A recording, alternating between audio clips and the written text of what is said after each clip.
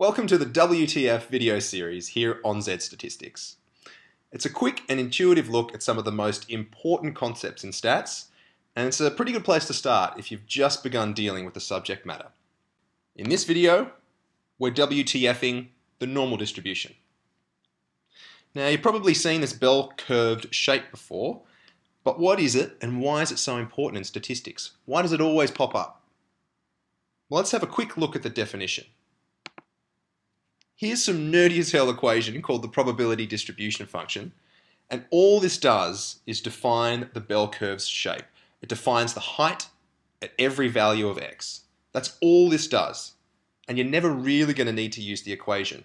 But what we can take from it is that that bell curve we just saw is defined for a given combination of mu and sigma. So in this equation, there's only really two parameters.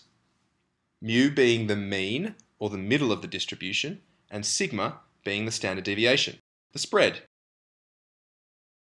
So where does this bell curve pop up in real life? Let's have a look at some examples. The first example is the flight that I took from Sydney to Los Angeles. Now, how long does such a flight take? Well, I looked it up because I couldn't remember, but apparently it takes about 14.5 hours.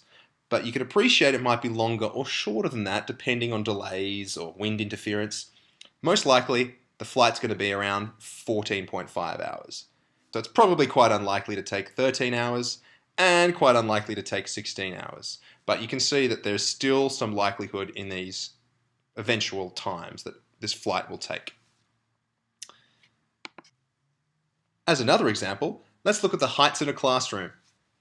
Most people are around the same height, let's say around 175 centimeters, but we know that there are a few people who are really small and also a handful of others that are really annoying to stand behind in concerts. Both of these distributions could be defined by normal distributions. You can see the first one has the mean of 14.5 hours and a standard deviation, let's say, of 0.5 hours. And the second one has a mean of 175 centimeters and a standard deviation of 10 centimeters. Now, these are both normal distributions. They've just got different parameters. Now, you can appreciate that these are both simple examples that are not very realistic. And I'm sure a few of you are thinking that heights and flight times aren't really normally distributed. And you'd probably be right. So it's perhaps a bit of a simplification. Here's a statistical reason for the prevalence of the normal distribution in nature.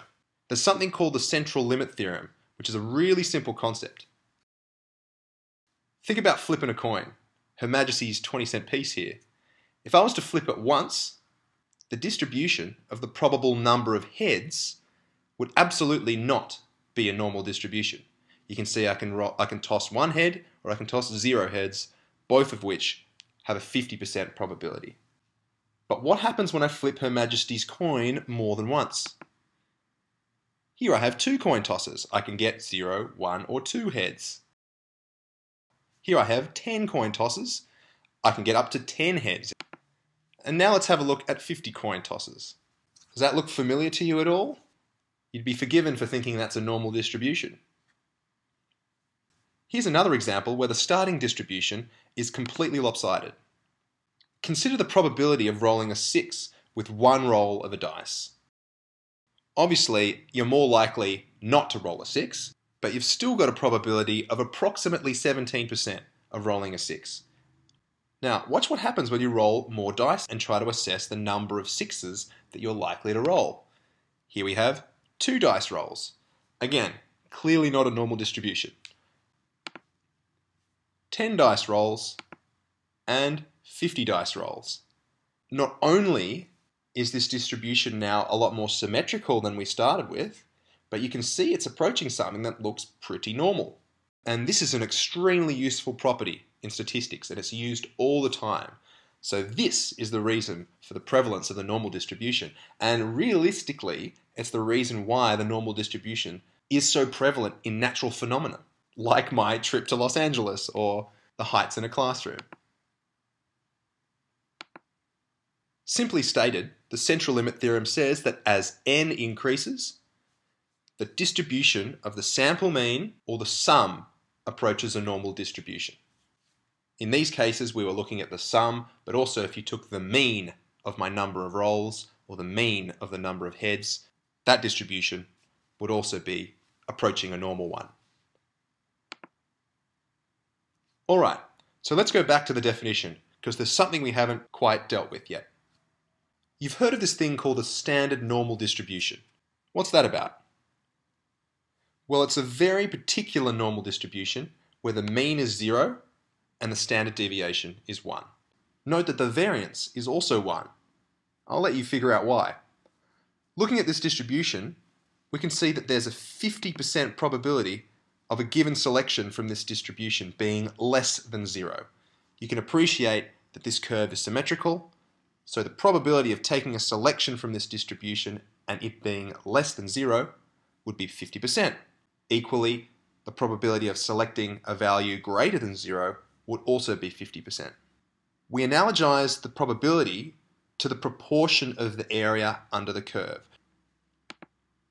With this standard normal distribution, we can also find more interesting probabilities, such as the probability of getting a value less than -1, or the probability of getting a value greater than 1.645, which is in this case 5%. How do we find these particular values? Well, we use that relatively hideous table that I'm sure you're familiar with if you've already sat a few of your classes in statistics. What this table essentially does is uses that formula that we saw right back at the beginning, but it does it for us, so we don't have to worry about that formula really ever. But the tables are provided only for the standard normal distribution, so the distribution where the mean is 0 and the standard deviation is 1. For any other distribution, we're going to have to convert it to a standard normal score first. So let's take our heights in a classroom example. The mean was 175 centimeters and the standard deviation was 10 centimeters. What if I asked you to find the probability of finding a student taller than 190 centimeters? Unfortunately, we don't have a table for that particular combination of mean and standard deviation. So the first thing we do is convert that 190 to the corresponding point on the standard normal distribution. This formula helps us get there. We take the x value, or the value that we were interested in our heights distribution, which was 190, subtract the mean, divide by the standard deviation, and we get a z-score, it's called a z-score, of 1.5.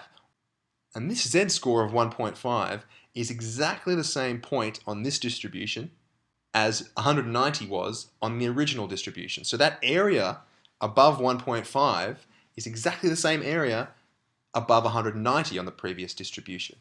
And we can find, using our tables, that it's 0.067, that particular area. So the probability of z being greater than 1.5 is 6.7%. The probability of our height being greater than 190 is also 6.7%. So that's the probability of finding someone that's greater than 190 centimeters in that particular class.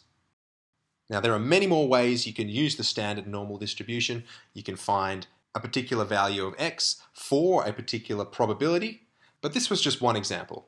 And I hope that this has given you some kind of background as to what the normal distribution is and how it's used in practice.